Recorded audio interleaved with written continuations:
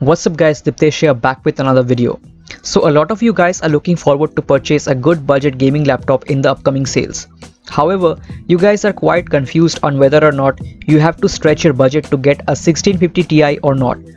Because the 1650 Ti laptops are almost at an average 10,000 to 15,000 rupees more expensive compared to the 1650 laptops. And also overall how the 1650 and the 1650 Ti perform in games.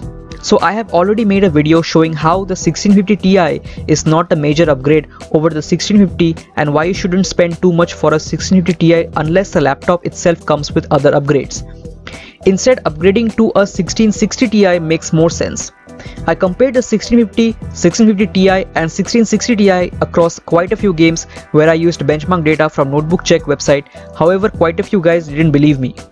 I'm sorry guys, but my channel is not big enough to be able to receive review units or be able to purchase laptops for testing.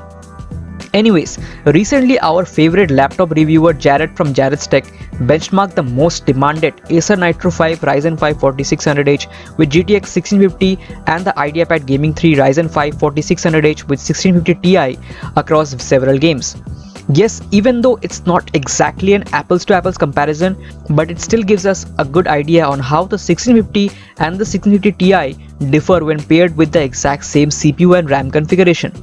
So for the convenience of my viewers, I took permission from Jarrod to combine the data from the two laptops and put it in one video to see the difference between the two GPUs. So thank you Jarrod for allowing me to use your data. So in this video, I'll show you the benchmark numbers and then I'll give you a very important conclusion that you must listen.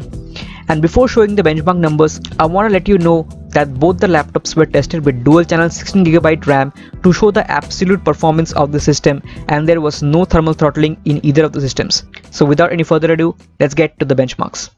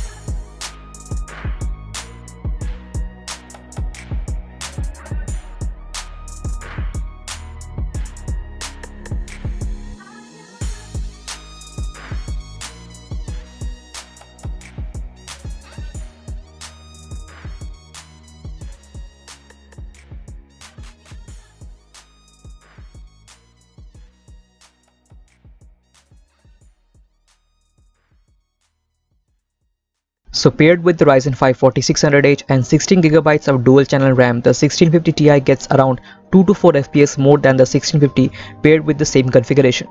But here's the thing in India, most budget laptops don't come with dual channel RAM, which is very important factor with Ryzen. So for example, the HP Pavilion 1024AX model comes with a 60Hz 1080p IPS panel, Ryzen 5 4600H, Nvidia GTX 1650, single channel 8GB RAM, 1TB 5400 RPM hard drive. It was released at 60,000 rupees on Amazon Prime Day, and it also dropped to 57,500 for a while. And then you also think about the HP Pavilion 1051AX model, which gives the same specs but with an upgraded 144Hz 1080p IPS panel, GTX 1650 Ti, and instead of a hard drive it comes with 512GB of SSD. This was released at 71,000 on Amazon Prime Day. Now here's my take on the situation. For games, 1051AX model doesn't have enough space, and the 1024AX model doesn't come with an SSD for fast Windows performance. So here's what I would do. Get an extra 8GB 3200MHz RAM for dual channel performance for about 4,000 rupees, and an extra 240GB M.2 SATA SSD for your boot drive and frequently used softwares.